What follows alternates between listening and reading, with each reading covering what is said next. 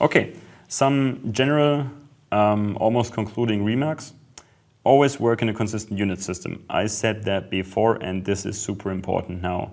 There are some nice pages online where you find certain, so let me look it up. So for example, you can have kg, meter, seconds, Newton, that would give you Pascal.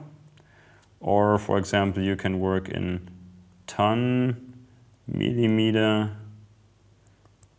seconds, and Newton. That will give you megapascal.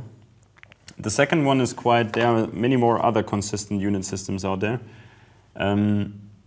And the second one is quite common among engineers because usually they don't do a lot of gravity based analysis, so they don't care so much about the mass, so they don't want to think about mass all the time, but rather they're used to construct objects based on millimeters and stresses. They're used to use the megapascal as the natural unit for that. Okay, if you do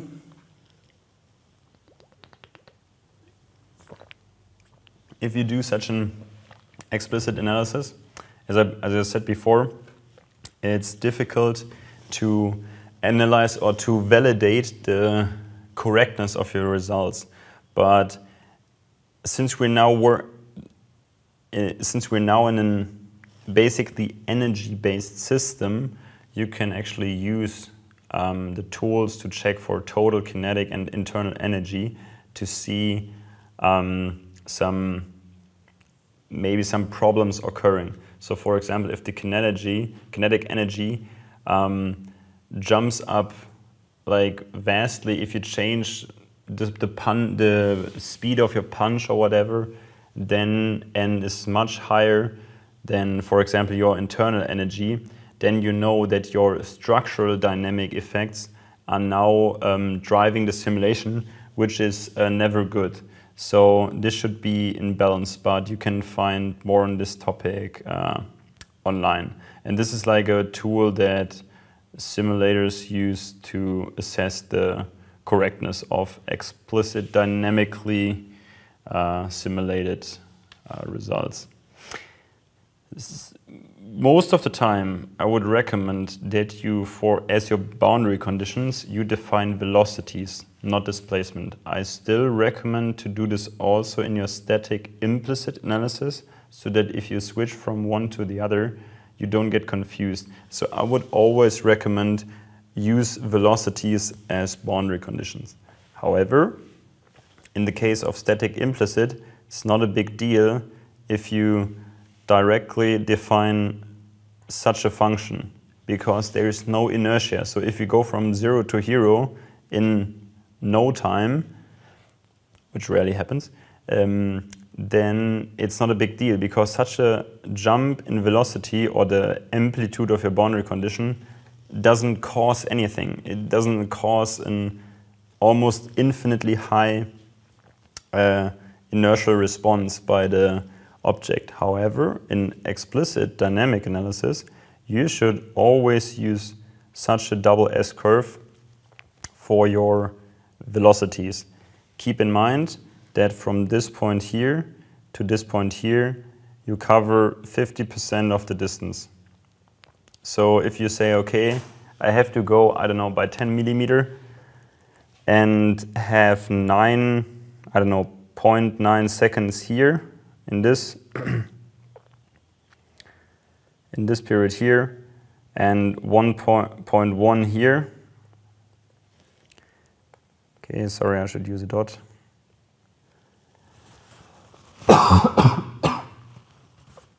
Sorry. Then you will only travel 9.5 millimeter in total, for example. So you should make sure that this is 0.2, so your total simulation time is 1.1 seconds, but your distance traveled then really is 10 millimeters. Okay, so always use this keep that in mind. As I said, I want you, at the end of this course, I want you to write the ask questions. That is the single goal I have in mind with you guys. I'm not a simulation expert, and hopefully you will be one day, but the thing is, always ask the right questions. And the choice between explicit dynamic and static implicit analysis really is a critical one, because this can save you a lot of time and cost you a lot of time and money if you pick the wrong, or if you do the wrong decision. Make the wrong decision. So it's important to understand the problem. What defines your problem? Back in the days when it was invented, people said the problem size. Basically they said the number of degrees of freedom. So they used it very generally, and they said the bigger your problem, the more likely it is that you will end up using explicit, because at some point it will save you time, because it scales linearly due to this lambda mass matrix and not quadratically, which is due to the tangent stiffness matrix, as in the implicit case. So your computational costs will be very low for huge problem sizes. And this was actually true back in the days. However, since the stuff and the problems you want to simulate have become more complex over time, you could also write down here problem complexity. And this, we won't talk about this now, hopefully at some point in the future, maybe next semester. You will see that this could easily mean the number of contacts, the complexity of your contact, and so on. So if you have, for example, crushing foam, almost it calls for dynamic explicit analysis, not so much because it is a dynamic problem, but rather because the dynamic explicit approach can handle contact very well, much better and much easier than an implicit one.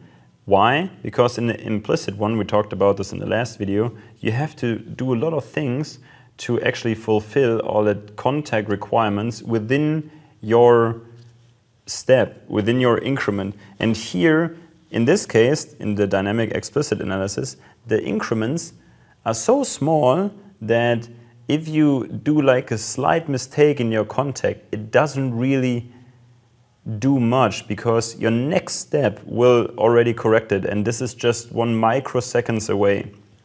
And for example, you have a lot of buckling and maybe rupture in your crushing foam. So you see, for this kind of cases, explicit was the choice.